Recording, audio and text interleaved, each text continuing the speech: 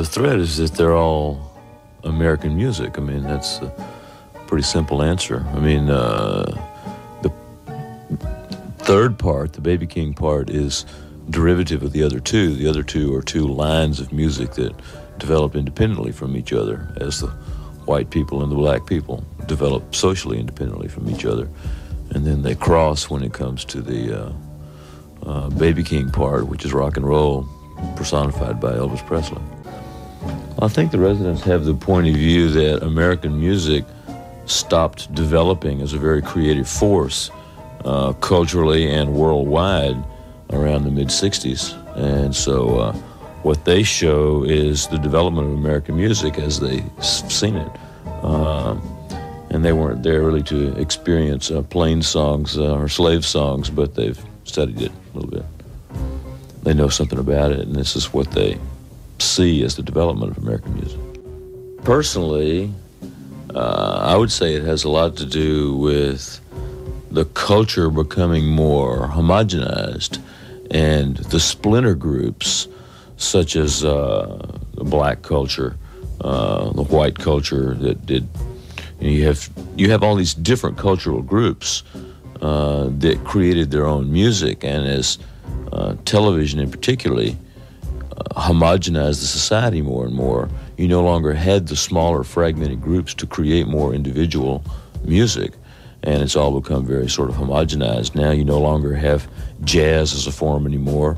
You have, the basic rock beat with jazz flavorings, and you don't have country and western anymore. You don't have rhythm and blues anymore. You don't even really have rock and roll. Elvis, from the point of view of the residents and what they're doing, is an icon for a certain point in American music that has to do with the beginning of this period of homogenization, or at least the beginning of it on a very broadly popular point of view. I mean, if you go back and look at swing music, some of the same stuff was actually starting to happen there. It just didn't become as broadly popular, and then World War II kind of came along and changed everything around.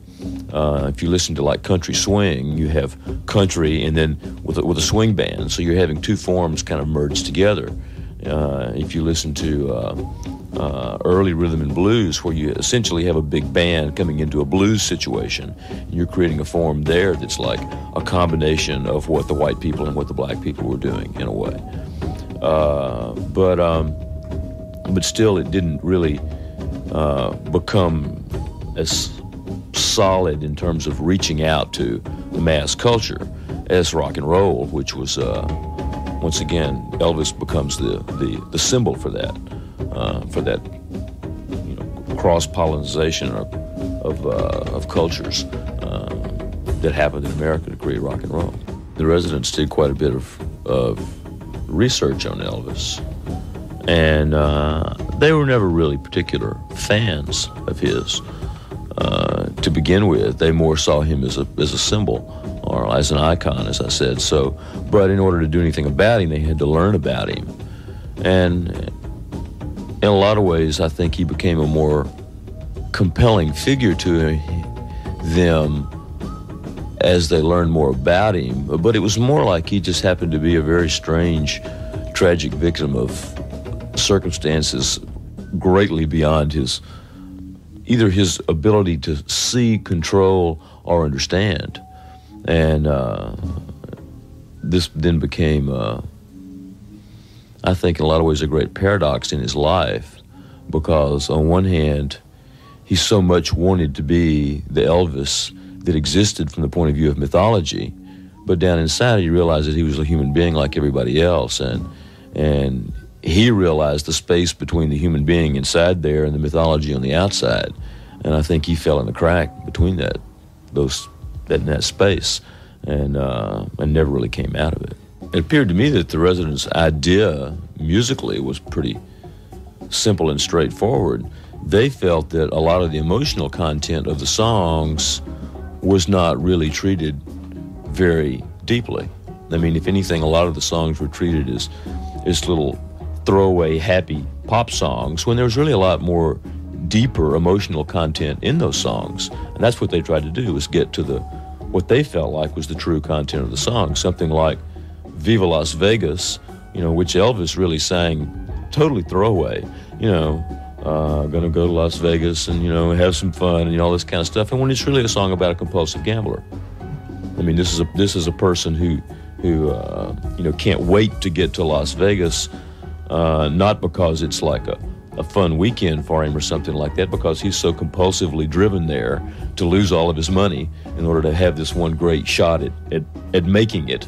And that's, like I say, that's just symbolic of the way that they treated all the songs. The Residents, if anything, are trying to take a point of view of looking at the subject of American music and it being a changing, evolving situation from a fairly distant and hopefully objective point of view. And this is not to say that they wish to demystify as much as try to bring it into some kind of a human context. But at the same time, they also respect and appreciate what's happened. So it's difficult for them not to, they can't really sit back and take a satirical point of view of just tearing all this down without building something back up at the same time that shows what their real appreciation and respect for it all has been. Well, the Residents give themselves an identity. They just don't particularly choose to let the public at large know what it is, or they give an identity out for the public, and that's their choice. I mean, what Elvis did to hide from the truth was to build walls around himself and then surround himself with yes men, with people who, sycophants, people that only were willing to tell him exactly what he wanted to hear. And there was no way that the truth, whatever it is, had the slightest chance of getting into where he was. And, you could say that the Residents do that from a public point of view, but knowing them from a private point of view, that's not what they do. I mean, they are out actually dealing with people. They're not hiding away, from friends, from people that make meaningful contact with them. When they're out on tour, they're meeting and talking to people all the time. They don't hide themselves away and stay in their hotel rooms and just go to the gig, and that's not the way they are. To me, there's a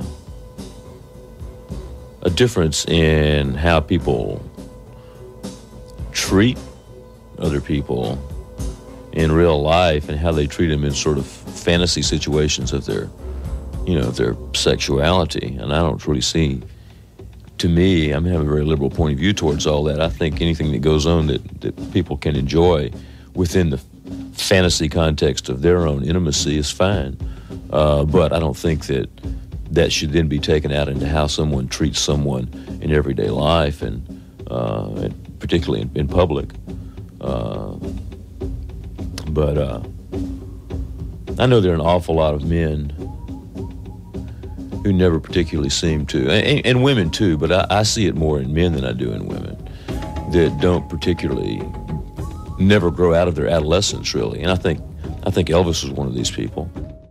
A lot of the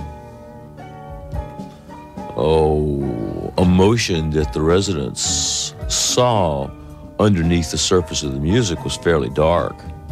I mean, Teddy Bear, for one, is not so much about death, but it's about a very sort of dependent, sadomasochistic sexuality. And there's a certain, particularly if you were to get into pursuing that type of sexuality, well, death becomes a sort of ultimate thing that you play around with that dark side of sexuality. So ultimately, if you're pushing that end of it, you're going to be playing around with that territory to some extent. Although there was no specific idea in terms of the Residents setting out to let's make, a bunch of Elvis songs sound like they're about death. First off, I think there are a couple of ideas that are happening there. You sort of, I think, touched on one of them earlier on when the whole idea of Elvis singing love songs when he was a person who was so really without love and so little understanding of what love was all about. And it's like he sang all these love songs, but he sang the songs to his audience. It's like the love that went on, the love affair that went on in Elvis's life really had much more to do with him and his audience. And when he sang Love Me Tender, he's singing to his audience. He's telling them to love me tender, love me true. And so I think all the pleading that gets into the song about, wanting his audience to love him. And then what happens is you have the Rolling Stones and the Beatles samples coming back, and what this is the American music, coming back. It's the British invasion, as they called it in America, taking his audience away from him. And really, after that happened, you can talk about the square stuff of earlier. Elvis was square. I mean, nobody saw Elvis as particularly being hip anymore after the whole Beatles thing, which once again was bringing American music back to America by foreigners, really, and so once again the whole idea of that is him pleading with his fans to continue to love him as he's essentially being killed by the music, coming from somewhere else.